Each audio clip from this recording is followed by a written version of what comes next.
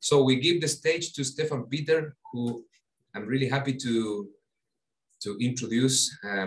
We have collaborated in COT for such a long time, like what was maybe 12 years ago, we did the first things. So even more, maybe. Maybe, yeah, just trying to pretending we're, so please, Stephan. Okay, thank you for giving me the opportunity. How much time do I have? Yeah. When it's lunch? When it's lunch, 1:30? Yeah, like 30 minutes. Okay. Minutes. Okay. Hello, everyone, and also the participants online. So my name is Stephan Peter. I work as a teacher for mathematics in Jena at the University of Applied Sciences, and for the last almost 3 years, Peter Dittrich gave me the chance to work in his research group at University of Jena about chemical organization theory.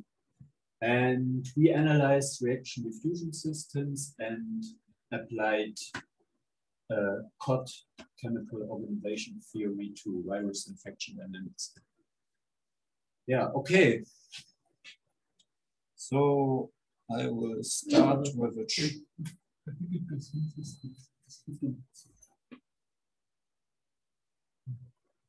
No, it's not in the full screen mode. So the page.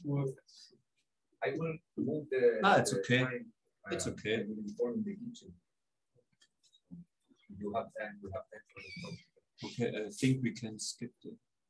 So here you have an example illustration for virus infection dynamics. You have to read it from left to the right. So on the left, the state number 1 is a healthy person, only containing healthy cells. And the second state, there is a viral infection beginning in this organism. And then in the third state, there is an immune response, the green colored cells. And finally, the organism moves to one state. Maybe the infection is terminated and only immune response and healthy cells are remain. And here, state which is not very nice, I guess. There are infected cells, but no immune response. Okay, and those scenarios we can model with some mathematics. So here you have an example for influenza infection dynamics. It's from Handel, and it contains 7 species. And we colored them with 3 colors: blue for healthy uninfected cells, red for infected cells or virus, and green for parts of the immune system. And we have some reactions. We have talked today a lot about reaction networks. There are 12 reactions, and one can compute a stoichiometric matrix from these reactions. And finally, we can compute the organizations, which are subsets of species which have 2 properties. First, an organization is closed, no new species are produced. And second, an organization is self-maintaining. And this is what Thomas already said. There is a flux vector, I called it V, which multiplied with the stoichiometric matrix M gives a process for which all species in the organization are pertained, they are not consumed. Okay, and here we have a diagram, it's called Hasse diagram of organizations for our model for the influenza dynamics. It contains how many organizations?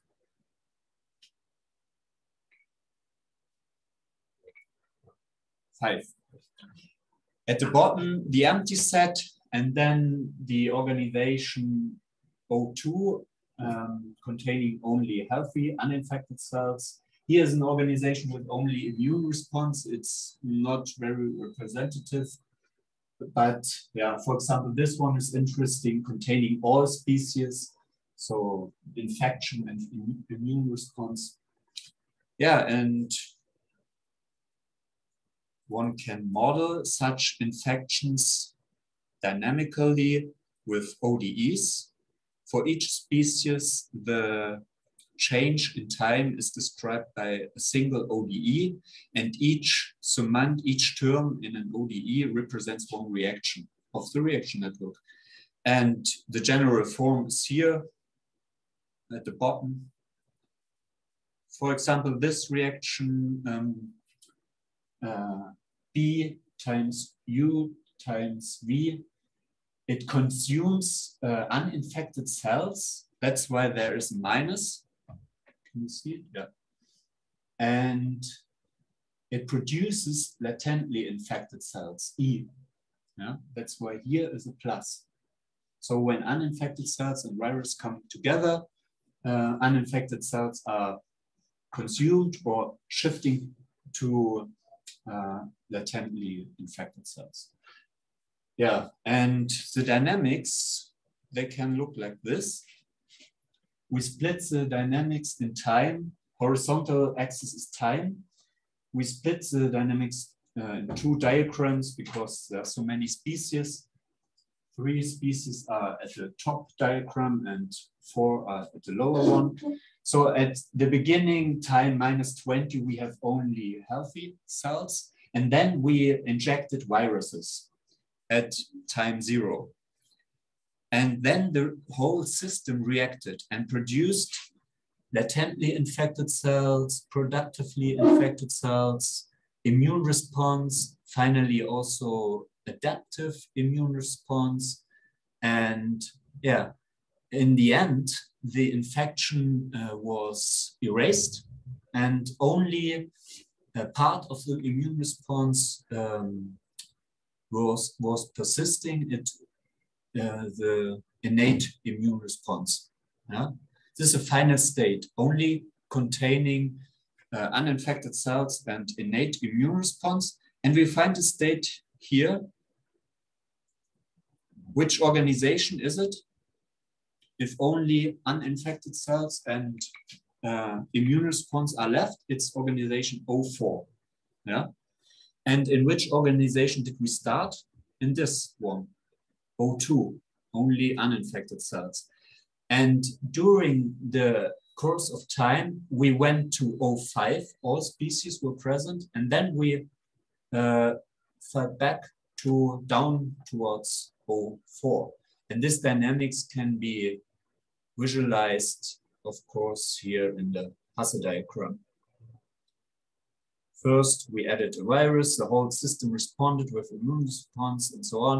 And then it's was O5 self-maintaining then? It was not self-maintaining, so it fell down to O4. No, O5 is self-maintaining, but in this concrete, in this example, it didn't persist. So that's what Thomas said. O5 has the potential to be self-maintaining, but not every dynamic, the initial condition allow for persistence of this organization. And in this case, it vanishes. So it means it never got into an attractor. We approach an attractor, but it's here in O4, not in O5. And I have one other question. Yeah. So what happens with dead cells? So dead cells also die out in this simulation here. There's maybe an outflow. Yes, here. This reaction represents an outflow of dead cells. The body, has outflows, and because I would have assumed that would be an organization as well. So when the virus ultimately kills you, you are all dead cells and they stay dead. Maybe there is a little bit of a misunderstanding. Hello, maybe there is a little bit of a misunderstanding because while all attractors are inside organizations, not all organizations create attractors. Sorry, Stephan, Yes, I'll let you continue. That's true. Not all organizations necessarily generate attractors for any dynamics, but every attractor, this is what comes now, is within an organization for many types of dynamic systems. That's important. Not all organizations are attractive, but all attractors are organizations. But in the linear algebra terms, all organizations have the potential to create attractors. So you could say all organizations fight their decay, but not all organizations win this fight of against decay. They have the potential to fight their decay. Everyone fights it, but not everyone wins it. Well, I think that's the essence of the resilience. The resilience is this ability to fight against anything that pushes you away from the organization. And most organizations probably are not very good at fighting in that respect. Yeah, that's a question. How good are they in fighting? That so far we have not considered. Sorry, I would understand your answer to your question if you just take one time cycle and then it can reproduce itself. So they are sustainable within one time cycle.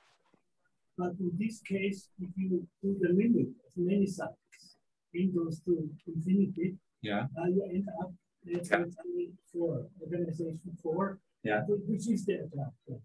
So I think one should differentiate between one-time situation and the limit situation. Of course. That's very important, and that is what we did. We here look at initial state and course of time. And what we focus in our further work is the case of time goes towards infinity. Clarification, because it's the first time that I see this formula. So I'm a bit lost about organization. So how is an organization defined if, and what's supposing that the organization is a system that is self-maintaining? And closed. But it is the case. It is the case for all 5 organizations here. You can calculate it with, Here you can show this for UX, but this is an organization. Okay. So it's only one iteration. But it can happen that iteration really can be a multiple, several steps. So that's why the process that I was defining, it's within a time interval, which is not, it's not instantaneous. So it's a cycle that. Okay, I could show it for UX that it is an organization, but it's already an exercise, a small exercise. So we have to consider all reactions that work with U, X, or both of them. And that are, which reactions are that? R1, reaction 1, no. 2, no. 3, no. 4, no. 5, no. 6, no. 7, no. 8, no. 9, no. You see, it's quite... Only reaction 12. So the immune response is self-replicating. So it's producing more of itself. This is the only reaction. And this means if you have U, it won't be consumed. It has no outflow and no reaction with X consuming it. And X is even overproducing. And there's no reaction producing maybe a virus from uninfected cells and immune response, and no dead cells. Dead cells are only from infected cells, coming from infected cells. So that are the 2 properties of organization. Maybe to clarify what he was saying, if I have understood it well, an organization can be theoretically self-maintaining, meaning there exists a state in which the organization self-maintained, but that state has base in 0, which means that it is completely unstable, so you will never reach it. It's better said, instead of state, it's the process. And the process might be instantiated for a given state, depending on how you map states to the happening of reactions. Mass action kinetics is product and constants, but there might be others. So there is one process for which it would be yes. self-maintaining, but if that process not has zero basis yes. around it, then you will not. There is no way within the dynamics to get to it, to that process. Then the process is unfeasible. And that's the feasibility analysis within it. Yeah. So in this example, we see that for the organizations 01 to 04, there is not really interesting dynamics. It's only one reaction happening, and almost all dynamics only happens when 05 is present. And organization theory so far, might be quite rough or coarse-grained. So all interesting dynamics happens here in this organization. Okay, I will continue. I hope. So what is important here, we considered ODE dynamics. So there's no space modeled here. Everything happens at one point or in a well-mixed tube or cell. Or so what comes next? Yeah, there were two. I think this fixed point theorem came later, but that's not important. So Peter Dittrich and Pietro Di Speroni, they proved the theorem 1. Every fixed point is an organization. So a fixed point is a special type of attractor. And in 2011, we published a work that contained theorem 2.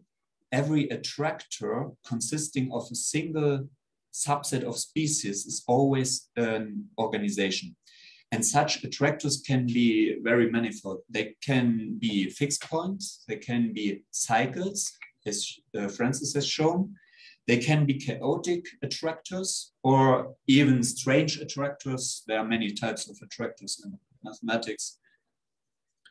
So that we proved, but we could not prove the following situation. There we were kind of lost.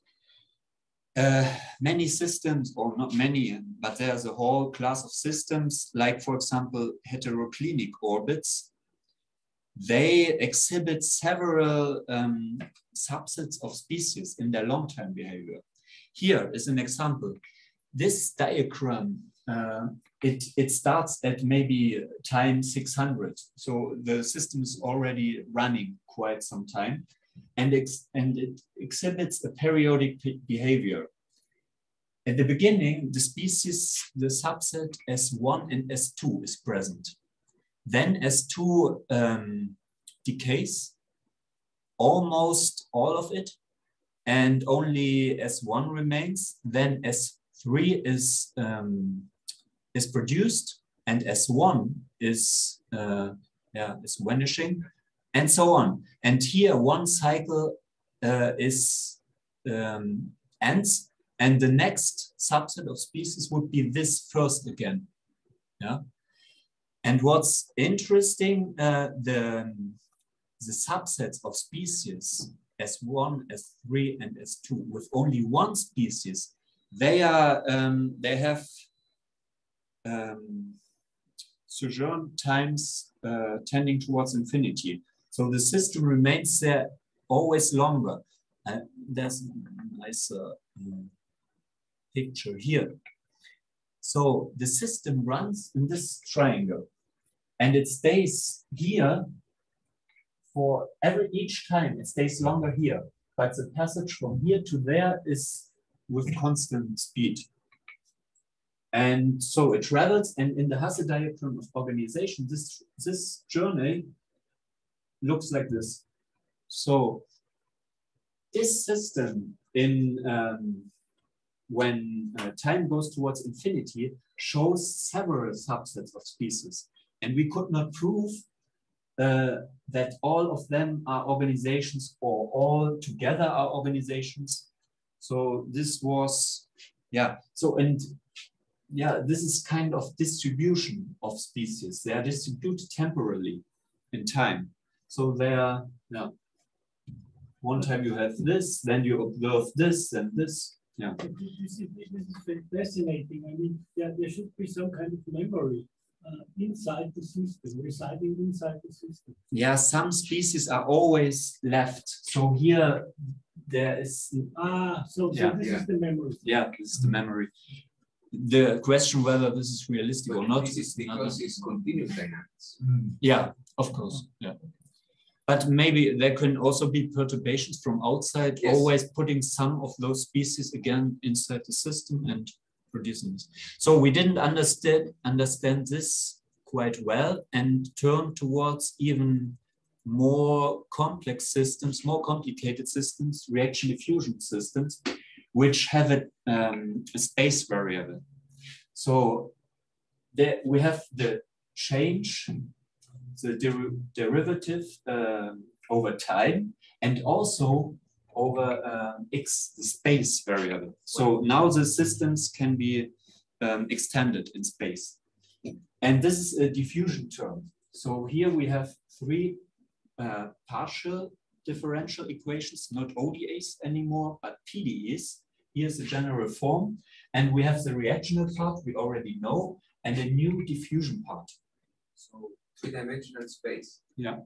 Right. So here it's one dimension, but it can be space, time, but the space dimension can be three-dimensional. You can make it in a line. In a line, in a surface, or in a three-dimensional space.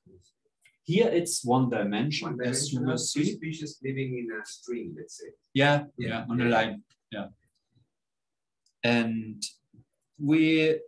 here we see dynamics. Yeah, we'll quickly look. Okay.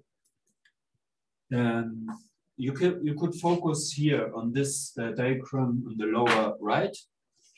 After a long time, so this is the system's long-term behavior. We have on the left side, we have species S2, it can't diffuse. On the right side, we have S1, it also can't diffuse. At the beginning, both of these species were also in the other part, but they destroyed each other. Only species S1 can diffuse, it's produced here and consumed here. And yeah, that's why the concentration here is a bit higher than here. So this is the x-axis, the position in space. And yeah, after a long time, the system comes to this fixed point. And this is not an organization. S1, S2, S3 together are not in the Hasse diagram of organizations. This is a Hasse diagram, and it looks a bit not very nice, not very symmetric. If it were symmetric, we could call it a lattice, but it's only a Hasse diagram. So they're missing some subsets of species. And the one we observe here in the long-term behavior is not contained. And that's a problem. If we say we want to describe the long-term behavior with organizations, this example, also as the example before, shows long-term behavior not fitting with an organization. And we asked ourselves, what do we have to change to say organizations describe the long-term behavior of every reaction diffusion system. By the way, it's not restricted to mass action kinetics, but to many types of kinetics, continuous kinetics. And here's the main result. We define distributed organizations, and that are organizations which are a bit generalized. And we also had to find a nice persistence, definition of persistence.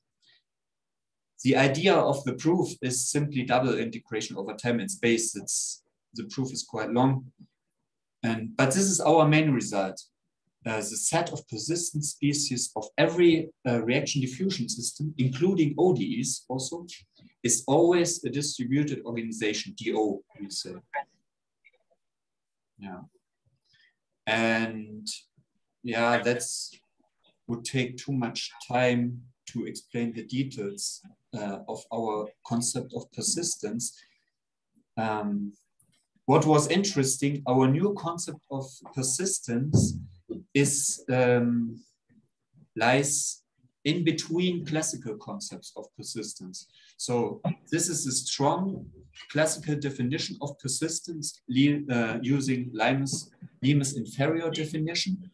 This is stronger than our concept in the middle. And there's also a classical concept of persistence which is weaker than our one. And yeah, maybe I will go on to show you here. This is a lattice, totally symmetric. Each two sets, that are organizations, the white boxes, and the gray boxes are new distributed organizations. And this system we have simulated is here in this DO. So we see the DOs always capture the long-term behavior, also in this example. And we have also proven that it is always a lattice. This is a nice algebraic result, and maybe it facilitates the computation of DOs. Yeah, and also this example here, yeah, we find with our theory, all these subsets of species are together are a DO, and all they are persistent. But for example, the subset containing all three species is not persistent. If you wait long enough, you won't find a moment when all three species are in the cell or in the reactor. Yeah, and here we extended the system a bit to give a nice example of persistence. Yeah, maybe it will take too much time if we, yeah. Just a short update. We will not have either in the morning session. We will just reschedule for the afternoon because we have to go for lunch, but lunch will be served in 15 minutes. So we have 15 minutes to discuss and so on. Okay, yes. We will have to eat a little faster than expected. Okay, I will also try to be faster.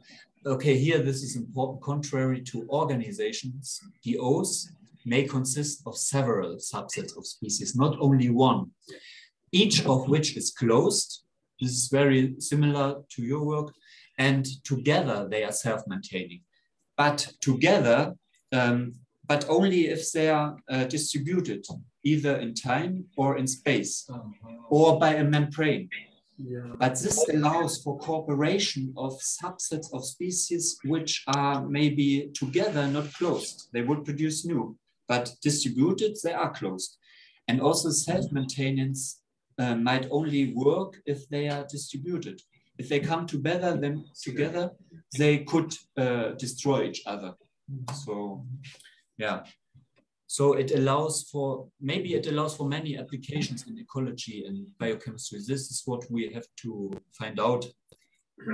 So it's a generalization of organizations, but it includes organizations, this DO concept. Here we have an example of quite a complex analysis of COVID dynamics, COVID infection dynamics. This I don't know whether I should, maybe it takes too much time now.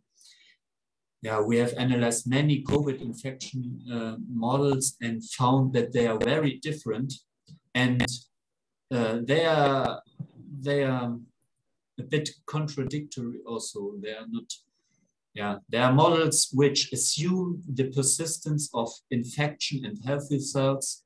Other models assume the destruction of any infection.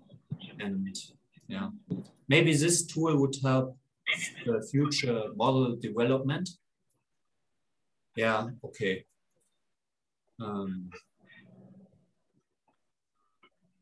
Yeah. You said what the distributed organization is? Yeah. Okay. only in words, not in here. Maybe you should say what a distributed organization actually is. So how do you recognize a distributed organization? So maybe you can say it. So you check me now whether he is more teacher. Okay, so I will try. Okay. So if you have a distributed organization, you can, okay, I will also read now the slide. You can separate it into subsets. Each subset must be closed. So the subsets are not allowed to create something new. And together, they should be self-maintaining, which means that they can exchange by diffusion, let's say, by diffuses molecules in order to maintain themselves as a, together. And this exchange is selective. So not everything is necessary to be exchanged. Only something, some species can be exchanged. So again, so if I'm able to separate my organization into subsets that are closed, and I allow some diffusion among the subsets, the whole system must be able to self-maintain itself. Yeah. And the important aspect is that those things that diffuse must necessarily be at least those that are lacking the closed fragments. Yeah. Because you have the whole system, which is not going to be interacting all together, but distributed into closed sets. Mm-hmm. This closed set in isolation might not be self-maintaining because it needs something. Its productive process is not compensating. This other is compensating for another. So this one is going to give what the other is needing to survive, and this one is giving to the other what is needed to survive, or something more complex than that, some sort of cooperation. Yeah. So otherwise, because if new reactions created within the whole set, the whole thing, it could survive as an organization. So in order to be a distributed organization, which is not an organization, you need to separate them into groups. Mm-hmm. Because if you put them together, there must be some problem. Yeah. But they still survive, so they might still at least exchange what the others need. Yeah. So, yeah. And this is exactly what membranes do. They let some molecules diffuse and only in some directions and others not. And you even don't need time or space to separate. It's only a function. Different cells have different function, but they cooperate.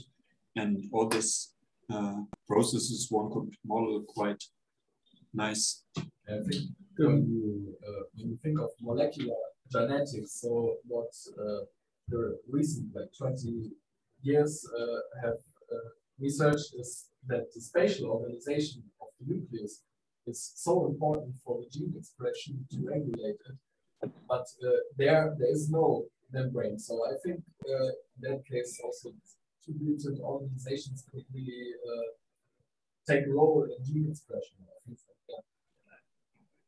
The problem is they are not easier to compute than organizations because they are a generalization and it's really not that easy as it seems. I would suggest to think, to go back to the idea of what are the relevant distributed organizations. Because still the notion is quite general. And for example, if you have one module that is non-reactive and the other module is totally reactive, it doesn't work non-reactive. But again, the reactive, one module might concentrate a lot of non-reactive species, right? For example, and only has an internal autocatalytic dynamics that fits the other group, which needs that autocatalytic thing and the other thing survives. So this part here, having non-reactive species, might in principle produce a lot of other distributed organizations which only consider parts of those. So there might be still some exponential prunings to do. Yeah, I believe so. Yeah, I believe too. Yeah. And that's what we were briefly discussing the other day. And there is one student who mentioned this. Linus. There is one master's student working on this problem. Linus. No, he's master. Master. Yeah, he's master student. Yeah. So, more questions? I wanted to introduce one sort of interference. Interference is when you can't put them together. So, you might say a distributed organization is when there is interference, so that you can't have a single organization, but still there is self-maintenance via the diffusion mechanism.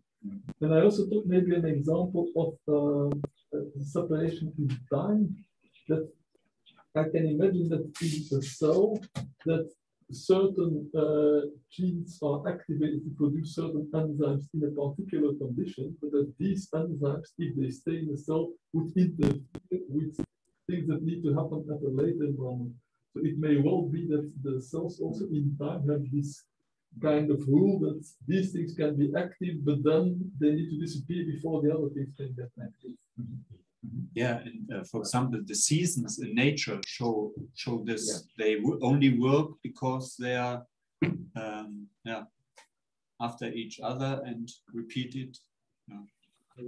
Yeah, in ecosystems you also have that. In ecosystems you not only have that separation in space, but also separation in season. There are certain flowers that only appear in spring when the temperatures are warm enough not to have snow, but there's still enough light because the trees don't yet have leaves, and they can only survive in that moment in time. But then the moment that the trees start to grow leaves, they interfere with the flowers, and the flowers disappear until the next spring. Yeah, so this interference is, like you already said, it's preventing synergies that prohibit sediment pregnancy. So that would be an interesting thing to check which synergies are good, but maybe some synergies are bad. So first I thought the synergy is good for complexity, but maybe in some cases synergies are bad for the system. Yeah, or you can introduce a toxic resilient component in the system that no matter what you do is going to destroy it anyways. So these are normative, these are not moral concepts. You need to try to stay away from I mean, in sense of more complex is benefiting it. No, it's and one more thing that I want to just bring on the table, Carl, you have something? Yeah, please go on. Just a thought or an extra idea, which is maybe totally unrelated, but maybe probably somebody it's the notion of completeness. Completeness can be many things, but other things can also be computational in the sense of Turing, what we mean. And in there, you have this idea that you build up a universe of computable functions, and there you have already a very worked out situation there. So, for instance, when von Neumann had this idea of self-reproduction with the cellular automata, he had the additional idea in mind that these structures that self-produce should also be able to universally compute. Yeah. So computation and completeness with regards to computation is a very important notion that also could be looked at. It's just a brainstorming thing. You have done, Peter, some work on computing with chemical organizations. So there's I did this, but also Pietro, the guy. I don't know whether he can now listen, whether he can hear me now. So he used as molecules combinators. Maybe you know that from computation theory. Combinator is like a lambda calculus. Okay. So it's just combinate. It's more easy to handle, but it's also computationally complete. And then you can make an experiment running these combinators, which are computer programs, essentially. You can run them in the chemistry. And then he saw that this unfolds sometimes in the universal chemistry, where everything is there that makes it universal. It needs very little. Right. So it was very easy. That was also one argument of Pietro to say it's in a way boring from a natural science point of view because it's very easy to generate the whole universe. Yeah. But also sometimes you lost some of the combinators so that it does not become universal.